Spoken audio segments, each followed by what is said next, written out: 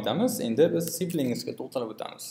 Yuqorida parents ko'rdik, childrenni ko'rdik. Endi siblings. Endi siblings nimaligini ingliz tilini yaxshi bilasiz. Bu o'sha qarindoshlar yoki opa-singillar, aka-ukalar degan ma'noni anglatadi. Endi biz bunda ishlatishimiz mumkin. Opa-ukalar deb, ya'ni biron bir o'sha ona elementning ichidagi bola elementlari, ya'ni yoki yonma-yon joylashgan bu qo'shni elementlar deb nomlasak ham bo'ladi. Demak, biron bir elementdan tanlab unga o'sha siblings metodini berayotgan bo'lsak, u o'shaning ichidagi barcha bir-biri bilan mos bo'lgan yonidagi barcha elementlarni bizga tanlab ko'rsatadi.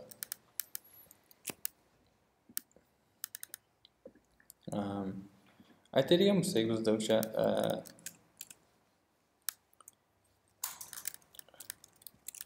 H2 siblings yana P elementi bor.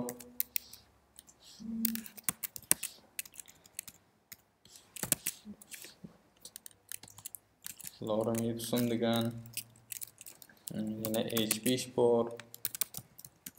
Hello world va hokazo. Endi biz xohlaymizki o'sha H turnni bosganda bizga uni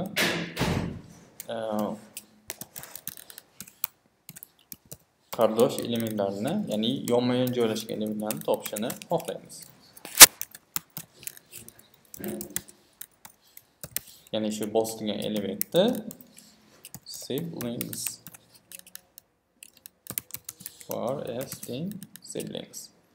Bizga maqsad console logga shu siblingsni chiqarib bersin. Xo'sh, H5 bosadigan bo'lsak nima qildi? Bizga hamma qardosh elementlarni topib berdi. Section bor, P bor, H5 bor, hamda script. Nimaga? Chunki bularning hammasi kimga taalluqli? Bodyning hammasi farzandlari. Lekin mana buni bosganimizda buni o'sha qardoshi P, demak bular hammasi to'g'ridan-to'g'ri bodyning bola elementi hisoblanadi. O'shaning uchun section H formasi, ya'ni P, H5 hamda scriptni chiqarishidan asosiy natijalar mana shulardan iborat. Ko'radigan bo'lsak, nima qildi bu? O'zini ro'yxatdan olib ketdi. Chunki biz o'sha mana bu elementni bosganimizda, H formni bosganimizda shuni bir qatorda joylashgan elementlarni topishini aytib o'tdik. Endi aytadigan bo'lsak, bizga asbot qoladi. Demak, hozirga berilgan elementlarni barcha qardosh elementlarni topishga yordam beradi. Boya aytganimizda o'sha galeriya misolda aytadigan bo'lsak, o'sha knopka chiqadi, to'g'rimi? Knopkani bosganingizda keyingisi deganda aytib o'tishimiz mumkin. Agar bu o'sha ro'yxatda bundan oxirida yana boshqa qardosh element bo'ladigan bo'lsa, keyingisiga o't, emasa shu yerda to'xta degan komanda berib o'tishimiz mumkin. Demak, shunday holatda biz o'sha siblings orqali tanlab o'tishimiz mumkin ekan. Keyingisi, demak, next. Demak, next orqali biz o'sha elementni yonida joylashgan birinchi elementni tanlashga nima qiladi? Yordam beradi. Endi aytsak, var next element is the next tutilgan element css beramiz. Color hello. Demak, ko'rganimiz nima bo'ldi? Bizda P elementini sariqqa o'zgardi. Nima uchun? Chunki bu hozirgi bosgan elementimizda yonida joylashgan element hisoblanadi. Keyingisi ko'ramiz, next all. Demak, shu elementdan keyingi barcha elementlarni degan ma'noni anglatadi.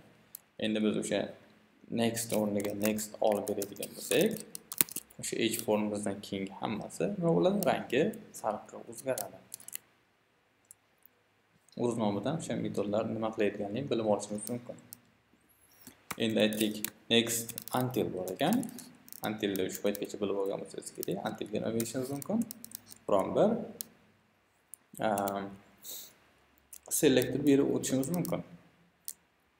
Demak, bundan keyin o'sha skriptlarimiz bor. Ko'ryapsizlar nima bo'ldi?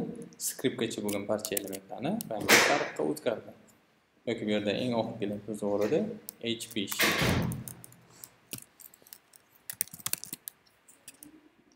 Ko'ryapsizlar nima bo'ldi? HP gacha bo'lgan barcha elementlarning rangi sariqqa o'zgartirdi. Endi bizda bu yerda bitta P bor, o'shuning uchun faqat P imiz sariqqa o'zgardi.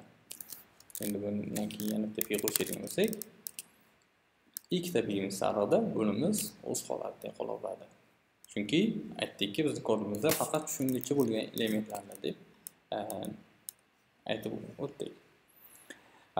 Keyingi metodlarimizga qaraydigan bo'lsak, endi bunga qaram-qarshi, demak, bundan oldingi elementlar, bu o'zidan keyingi elementlar bo'lamiz, bu o'zidan oldingi. Demak, previous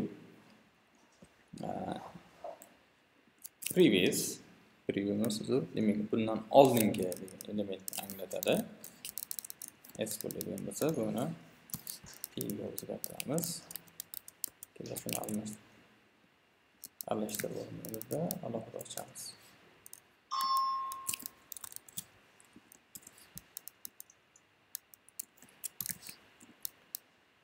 H1 demak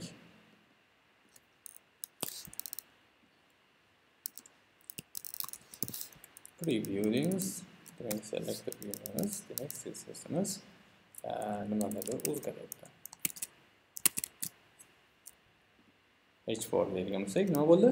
Preview'imizda color, ya'ni UL ga color berildi. Shuning uchun uning ichidagi barcha section ga berildi. Section ga color berilgan uchun uning ichidagi barcha elementlari demak, bu sariqqa o'zgarganligini ko'rishimiz mumkin. Endi bularning nimaligini anglab olganimiz kerak. Preview o'zidan o'sha oldingi barcha elementlar, preview until yuqoridagi kodimizga o'xshab, faqat o'shangacha bo'lgan degan elementlarni tanlashga bizga yordam beradigan element hisoblanadi. Endi o'ylaymanki, o'sha galereyamizni yaratish uchun bizga kerak bo'lgan o'sha barcha metodlarga tanish deb o'ylayman.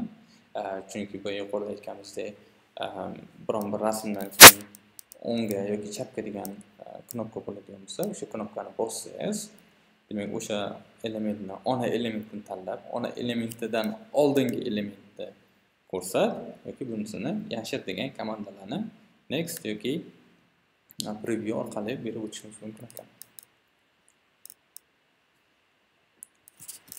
Demak, siblings bilan bog'liq bo'lgan traversing metodlari shulardan iborat edi.